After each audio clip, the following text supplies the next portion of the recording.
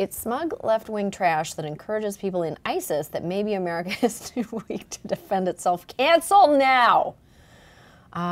Ooh, these are complicated. I'm gonna say fake. Fake, okay, fake. B's intense hatred of the men who built civilization and protect women and children is astonishing.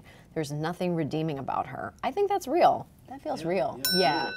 That is, someone put a lot of thought into that. Someone did a deep dive on me and my hatred of the men who built civilization and the men who protect women and children, such as myself. Oh, wow. Stink from this show will never come off from my TV. I have to get a new TV. That has to be real. Is that real?